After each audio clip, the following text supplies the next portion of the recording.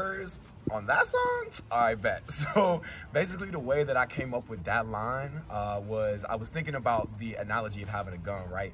And obviously the people in charge of everything, they afraid of having guns in their faces. So, you know, strap allergies, they afraid of having a gun. So, you know, obviously. But then for me, it was like, this gun that I have is specifically so, you know what I'm saying, loose on the trigger that if it sneezes, you might just be out this motherfucker. And, you know, of course, this is, you know, the metaphorical gun of spirituality and wisdom and, you know, never the physical gun for me, of course, because I'm in California. But, you know, anything could happen. But yeah, that's basically where this shit came from. And that's where all of Riot kind of originated from ideologically, basically. So.